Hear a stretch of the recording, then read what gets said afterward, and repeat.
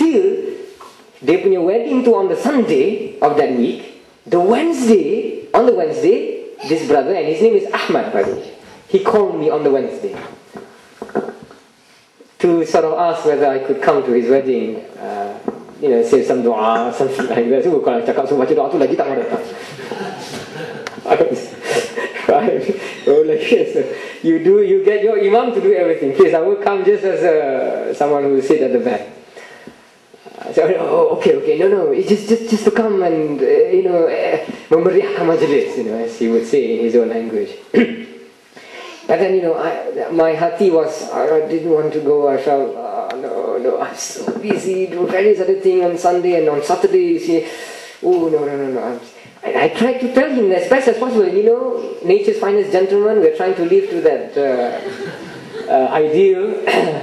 We don't want to tell him, no, I cannot come. This is the difficulty with the Malays. You cannot say no. MashaAllah. May Allah have mercy on us all. MashaAllah. Bila you dah start kerja nanti, when you start working, you know what I mean nanti. When you cannot say no, once you start working, you become humble to someone. It's an important lesson there, a practical lesson there. You see, this is religious here, by the way. It has practical significance to your life one day. Nevertheless, so I tried my best to say no, but in the Malay style, which is kiasan and roundabout way, and he still didn't get it. This Englishman, very nice, I said okay, yes, possibly I will consider it, but I said that I will, and then he mentioned actually, one of his enticements to get me to go to Birmingham was that,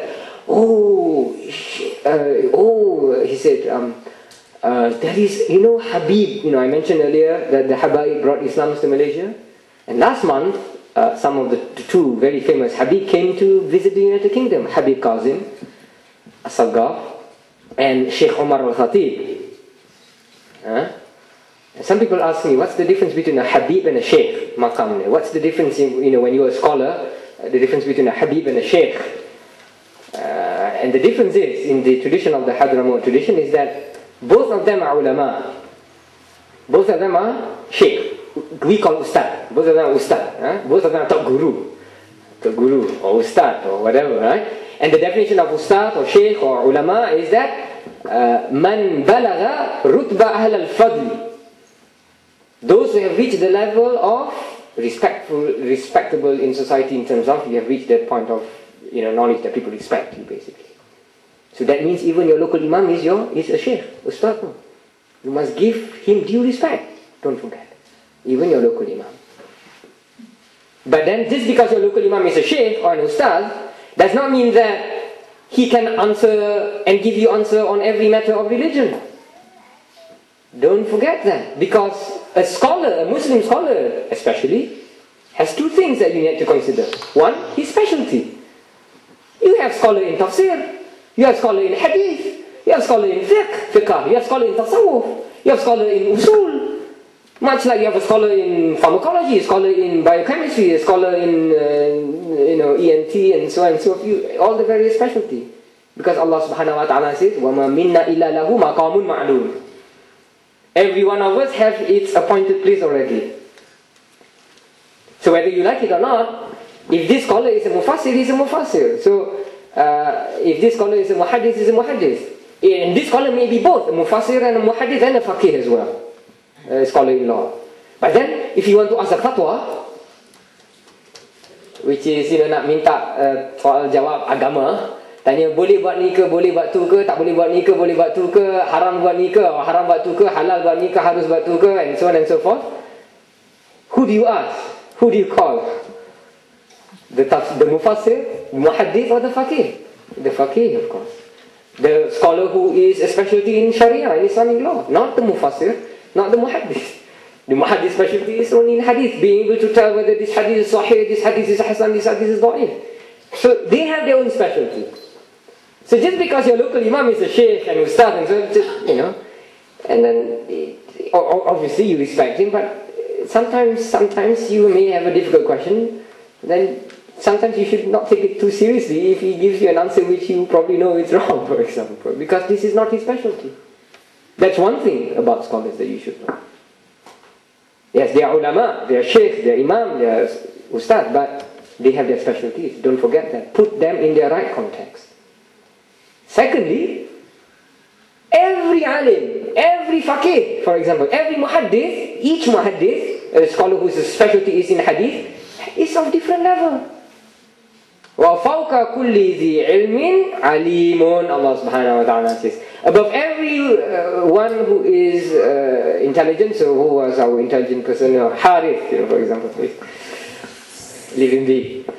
There is someone more intelligent than him, his teacher. So a muhaddith at the level of Shaykhul Islam Ibn Taymiyyah, for example, will have someone higher than him or someone lower than him. So even if you're in a specialty, a given specialty, people are of different levels.